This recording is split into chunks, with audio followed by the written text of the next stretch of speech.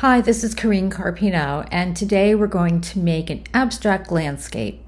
I just put some raspberry ranger ink and now some honeycomb, and adding some alcohol ink blending solution to my graphics opague Durabright white paper, and I'm just rocking the paper back and forth, just moving those inks around a little bit. Add a little bit more blending solution. And it's not moving down as much as I'd like, so I'm going to take a coffee stirrer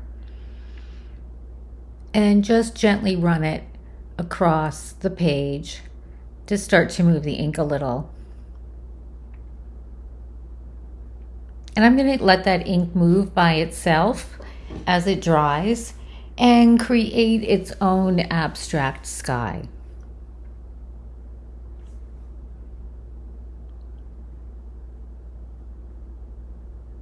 Next, I'm going to take a little bit of stream ink and just create a funky mountainside in the background.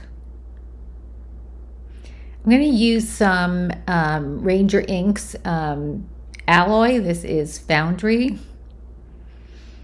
And just add it right along the top of my mountain. And I'm watching it move.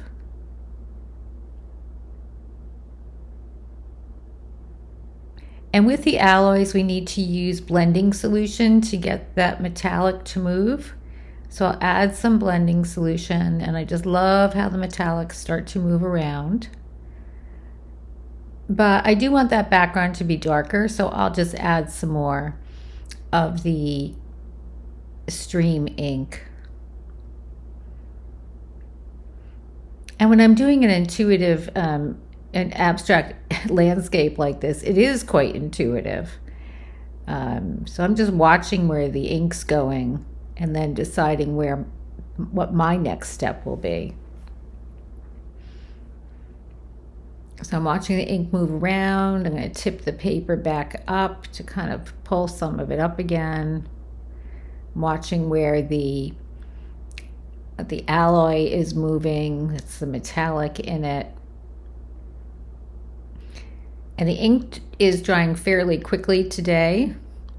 So now I'm just going to take that coffee stirrer again and just kind of carve into the inks and move them around a little bit, and create a nice soft landing here in front of these mountains.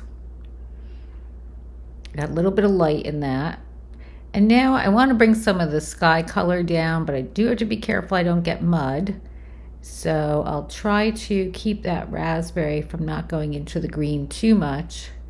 Again, using that straw. And I want a little bit of that orange color from the sky, from the yellow and raspberry mixing, so I'll bring some of that down. And I'm mixing pretty carefully. I don't want to create too much mud. A little bit of brown's okay, but not too much mud. Next up is I'm adding stream along the bottom, and this time I've decided to use a little piece of a cut up credit card or key card to just move that ink around. I want to pull that mountain color into the foreground. And notice so far I haven't used a paintbrush.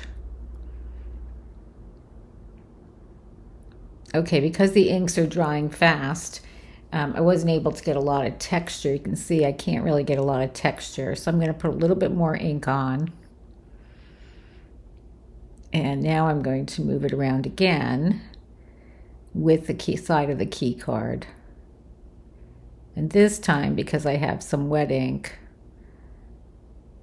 I can create some texture in the foreground just by wiggling that key card around. Now this painting could stand on its own. It really doesn't need anything else. If you're someone who likes a painting that's completely abstract, I'm going to today add a tree to this. And so now I am going to use my paintbrush. I'm going to use a #2 liner brush. Has nice long bristles. I can do thin lines. And I'm going to use some pitch black ink as if the tree is silhouetted against this sunsetty or moon kind of moon glow. Let's call it a moon glow background.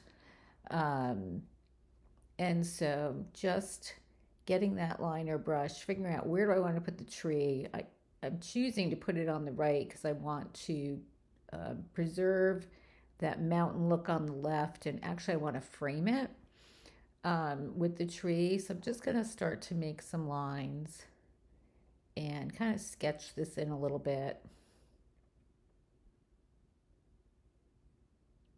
And we'll make another one, and this will be an upward branch. I'm doing the branches first as opposed to the trunk first. It'll help me kind of see where I want the trunk to be.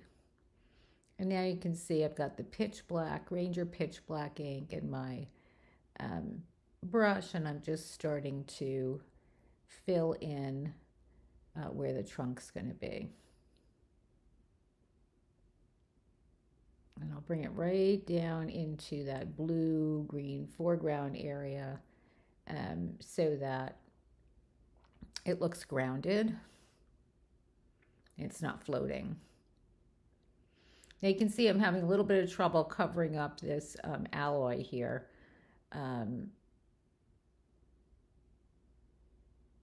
Because as I put the pitch black on, it is reactivating it and it wants to mix in with it.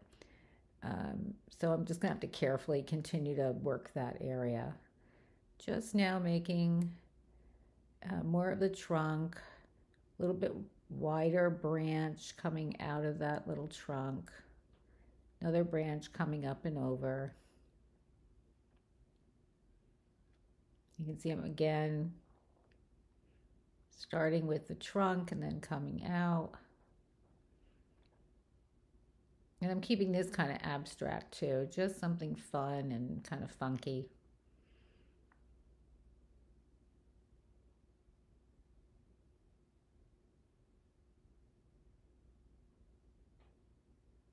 I know I'm looking at this painting and assessing where things are.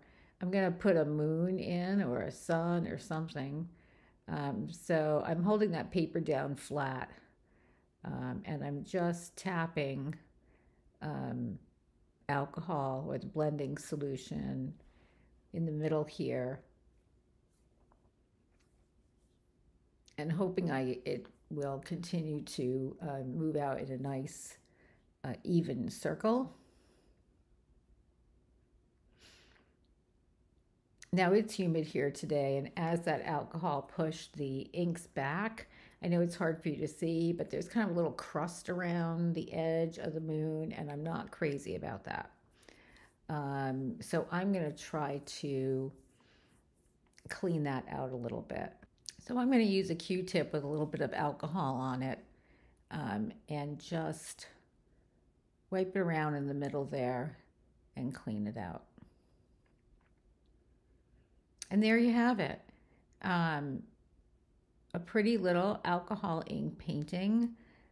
This was in real time, so I was able to paint this in about 10 minutes. It would look really pretty, like on the front of a greeting card. It's 4 by 6 inches. So I followed what the ink gave me, and as you can see, I was really able to take that glow from the sky, bring it down into in front of the mountains, into the green kind of mid-ground, and then into the closer to the foreground as well with the yellow. So the placement of the moon was so the light is shining down into that area. Please subscribe to see more alcohol ink painting techniques.